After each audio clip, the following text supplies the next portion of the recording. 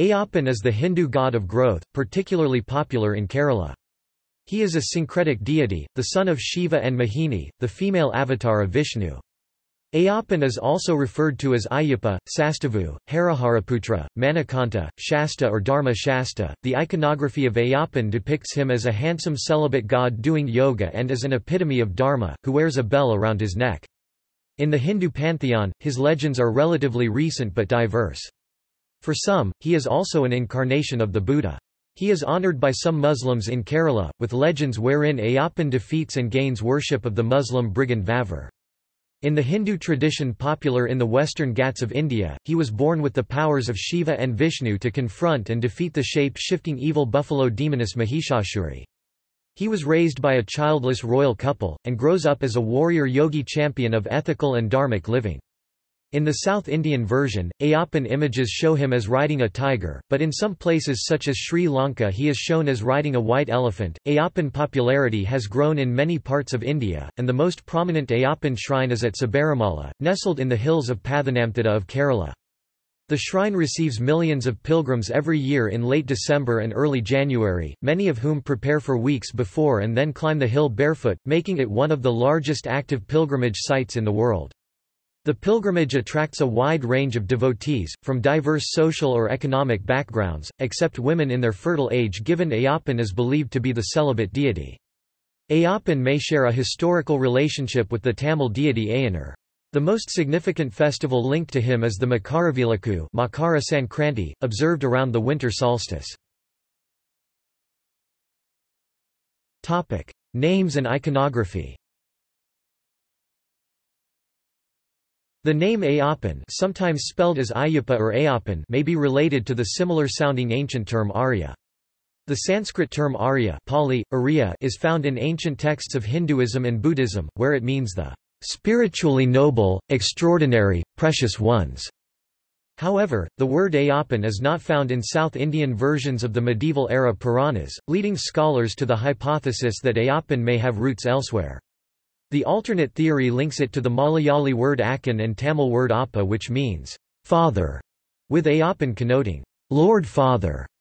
The alternate proposal is supported by the alternate name for Ayyappan being Sastava, Sasta, Sashta, Sastra, a Vedic term that also means teacher, guide, lord, ruler. The words Sastha and Dharmasastha in the sense of a Hindu god are found in the Puranas. Ayyappan is also known as Hariharaputra, meaning the son of Harihara, or a fusion deity of Hari and Hara, the names given to Vishnu and Shiva respectively. He is also called Manikanta from Mani, Sanskrit for precious stone, and Kanta, Sanskrit for neck. In some regions, Ayyappa and Ayyanar are considered to be the same deity given their similar origin. Others consider him as different because their worship methods are not the same. Ayyappan is a warrior deity. He is revered for his ascetic devotion to dharma, the ethical and right way of living, to deploy his military genius and daring yogic war abilities to destroy those who are powerful but unethical, abusive and arbitrary. His iconography is usually shown with a bow and arrow upraised in his left hand, while in his right he holds either a bow or a sword diagonally across his left thigh. Other depictions of Ayyappan, particularly paintings, generally show him in a yogic posture wearing a bell around his neck and sometimes shown riding a tiger. Life and legends.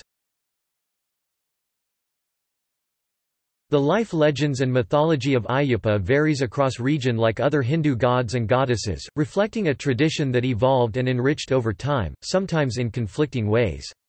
For example, the Sribhutanatha Purana text presents Ayyappan as an incarnation of the Brahmanical deity Hariharaputra, the son of Shiva and Mohini. This interaction between Shiva and Mohini is mentioned in the Bhagavata Purana, but Ayyappan is not mentioned. In the oral tradition as represented by Malayalam folk songs, Ayyappa is presented as a warrior hero of Pandala kingdom.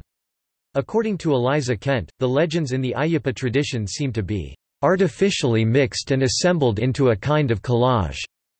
Ruth Vanita suggests that Ayyappan probably emerged from the fusion of a Dravidian god of tribal provenance and the Puranic story of Shiva and Mohini's sexual interaction. Core story. There once was a kingdom of Pandalam where Ayyappan originated. The royal family was childless. One day the king of Pantalam found a baby boy in a forest. The king carried the baby to an ascetic in the forest to inquire about the boy. The ascetic advised the king to take the baby home, raise him like his own son, and that in 12 years he would discover who the baby was. The royal family did so, naming the baby Manakantha. At age 12, the king wanted to formally coronate Manakantha as the heir prince Yuvraja. However, the queen under the influence of an evil minister objected. The minister had advised the queen that only her younger biological child should be the next king. The younger child was disabled and lacked the ability to perform the duties of the king, something that the scheming evil minister thought would make him the de facto ruler. The minister persuaded the queen to feign an illness, ask for tiger's milk to cure her illness and demand that Manakantha be sent to get the milk from the forest. Manakantha volunteers, goes into the forest and returns riding a tigress. The king, realizing Manakantha's special ability, recognizes the adopted son to be a divine being, resolves to make a shrine for him. For location, Manakantha shoots an arrow that lands 30 kilometers away. The young boy then transforms into Ayyappan. The place where arrow landed is now an Ayyappa shrine, a site of a major pilgrimage that is particularly popular for visits on Makara Sankranti about January 14. The above core story is shared wherever Ayyappan is revered in India. Sometimes the story is slightly different or extended, such as the younger son of the queen is not disabled. Ayyappan does bring tigress milk for the queen riding on a tiger, but after doing so Ayyappan renounces the kingdom, becomes an ascetic yogi and returns to live as a great warrior in the forested mountain. Medieval interpretations.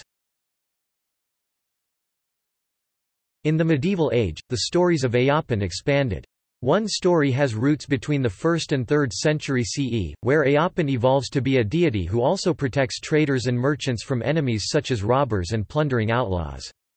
Ayyappa came to be portrayed as a military genius. His temple and tradition inspired Hindu yogi mercenaries who protected the trade routes in South India from criminals and looters, restoring dharmic trading practices. In one of the stories, Ayyappan is portrayed as a child of a priest whose father was murdered by the fearsome outlaw Adayanan. The outlaw also kidnaps a princess. Ayyappan then makes a daring rescue, attacks and kills evil Adayanan. In another version of this story, the rulers of Pantalam themselves sent Ayyappan as a mercenary to the Pandya rulers to whom the ruler of Pantalam was related. In another late medieval-era variation of the story, Ayyappan forms an alliance with the Muslim warrior Vavur against Adayanan, the basis for some devotees worshipping both in a mosque and then in the Hindu temple before starting a pilgrimage to Ayyappan shrine. According to Paul Younger, supplementary legends appeared by the late medieval times that linked other Hindu deities and mythologies to Ayyappan heritage. One such story links Ayyappan to the buffalo demon Mahishasura and buffalo demoness Mahishashuri. The divine beings Datta and Lila came to earth as humans. Datta wanted to return to the divine realm, but Lila enjoyed her life on earth and Datta's company. She wanted to stay on earth. Datta became angry and cursed her to become a Mahishi, or water buffalo demoness. Lila in turn cursed him to become a Mahisha, or water buffalo demon. They plundered earth with their evil acts. The water buffalo demon Mahishasura was killed by goddess Durga, while the water demoness Mahishashuri was killed by Ayyappan, ending the terror of evil and liberating divine Lila who was previously cursed. These legends, states Younger, syncretically link and combine various Hindu traditions around Shiva Shaivism, Vishnu Vaishnavism, and Devi Shaktism. Temples. There are many temples in Kerala whose presiding deity is Ayyappan, the most famous among them being the Sabarimala temple. The temple attracts millions of visitors every year during Mandala season from mid-November to mid-January. Other important temples are Kulathupuza Sastha Temple, Aryankavu Sastha Temple, Achankoval Sri Dharmasastha Temple, Aramelli Sri Dharmasastha Temple and Panambalamedu Temple. Ayyappan temples typically show him as a celibate yogi. A few important temples such as the one at Achankoval Sri Dharmasastha Temple near Travancore, however, depict him as a married man with two wives Purna and Pushkala, as well as a son Satyaka. Some of Ayyappan temples are believed to have been established by the Vishnu avatar Parashurama. Sabarimala. Ayyappan has roots in Kerala, but his influence and popularity has grown among the Hindus in many states in India such as Tamil Nadu and Andhra Pradesh. Of his many temples, the most significant is at Sabarimala, also spelled Sabarimalai, set in the forests of the Pathanamthitta district Western Ghats on the banks of river Pamba, southeast of Kottayam. It is a major pilgrimage, attracting millions of Hindus every year, particularly of Malayali, Tamil and Telugu heritage. Many begin preparations months in advance by leading a simple life, doing yoga, abstaining from sex, eating a vegetarian diet or partially fasting, wearing black or blue or sadhu-style dress for 41 days, then trekking as a group to the shrine. The group does not recognize any form of social or economic discrimination such as caste, and all devotees form a fraternity welcoming each other as equals. The pilgrims call each other by the same name during the trek, Swami. After their long walk covering about 18 miles, they bathe in the Pamba River, then they climb 18 steps at the Sabarimala shrine, each representing a dharmic value, ethics, or interiorized gods. The shrine priests and devotees bring flowers from all over the Western Ghats and scatter them near the shrine, all the while chanting slokas. To keep the human traffic organized, Ayyappan devotees reserve and are assigned a pilgrimage day from one of the 51 days of pilgrimage, and each day sees over 100,000 walking pilgrims. Girls and older women are welcome and join the journey with men, but women in their fertile years do not, out of the belief that Ayyappan is a celibate warrior yogi deity. The devotees wear simple dress on the day of the pilgrimage up the hills and through the forest. Many go barefoot, carry irumudi, a walking stick for regional Hindu yogis with two-compartment little bag sometimes carried on head, wear tulasi leaves and rudraksha beads around their neck, symbolism for Vishnu and Shiva, while fellow Hindus gather along the trek path, cheering and helping them complete their journey. For the Ayyappan pilgrims, states E. Valentine Daniel, the pilgrimage is a part of their spiritual journey.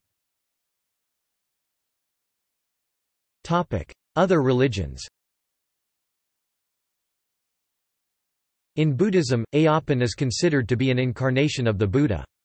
Scholars link Buddhist influence in the ritual that Ayyappan was called as Dharmashasta or just Shasta meaning teacher, as Buddha was, and the chanting of Swamiya Saranam Ayyappa in the Ayyappan tradition is like the Buddham Saranam Gacchami chant of the Buddhists. He is also revered by Muslims in Kerala due to his friendship with Vavar, who is identified as a Muslim brigand in local versions of the Ayyappan myth. In this mythology, Ayyappan confronts the plunder-driven pirate robber Vavar in the jungle on his way to collect tigress milk. They fight. Ayyappan defeats Vavar, and Vavar changes his way, becomes Ayyappan's trusted lieutenant helping fight other pirates and robbers. In another version, Vavar is stated to be a Muslim saint from Arabia, who works with Ayyappan. A mosque dedicated to Ayyappan's lieutenant Vavar Swami stands next to Kadutha Swami shrine at the foot of the pilgrimage path, both as a form of guardian deities. Some pilgrims offer a prayer to both, before beginning their Sabarimala forest and mountain pilgrimage hike. According to Kent, the mosque does not contain mortal remains of Vavar Swami, though the mosque near Sabarimala includes a grave, and no one can date Vavar nor provide when and where he lived, so he may be a myth. The Vavar legend and Pali shrines may reflect the Hindu approach to accepting and co-opting legendary figures or saints of other religions within its fold. TV and movie shows. The deity Ayyappan has appeared in several regional TV and movies as a character, such as the Swami Ayyappan in multiple languages. See also: Ichankoval, Ayyappan Code, Aranmula Kottaram, Aranmula Palace, Gurunathanmakadi, Harivarasanam, Malakapuradhamma, Makara Jyoti, Palakal Kavu, Sabarimala, Tazaman Madam. Temples of Kerala. References. Bibliography. Younger, Paul 2002, Playing Host to Deity, Festival Religion in the South Indian Tradition, Oxford University Press, ISBN 0195140443. Kumar, P. Pratap 2014. Contemporary Hinduism. Routledge. ISBN 1317546350. External links. Media related to Ayyappan at Wikimedia Commons. Sri Ayyappa Temple, RK Puram, Delhi. Historical and mythological details about Swami Ayyappa. About Lord Swami Ayyappa. Malaysian Lord Ayyappa Charity and Welfare Organisation. Oldest site on Lord Ayyappan, non-profit org. Lord Ayyappan History, non-profit org. Ayyappa Temple, Nigdi, Pune. London Ayyappan Temple, UK. Sastha Ayanar and Ayyappan. Ashta Sastha Temple. Songs on Ayyappan fight with King Udayan and the Mukkal Vedam Temple.